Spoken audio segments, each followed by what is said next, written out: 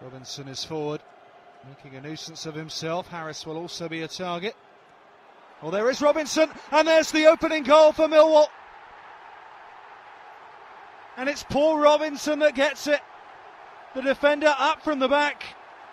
And he gives Millwall the lead in the playoff final with 6 minutes to go to half-time. I think the flick on came off Cuff, but it did. It inadvertently found Robinson, and this one counts for the Lions. The final whistle blows, and Millwall are back in the Championship. The Lions have ended their playoff hoodoo. 5 times on the wrong end of the result in the playoffs. Not today though. Paul Robinson's first half goal will take Millwall back into the Championship. There were those who didn't think this was possible. But Millwall are the winners of the 2010 League One playoff final.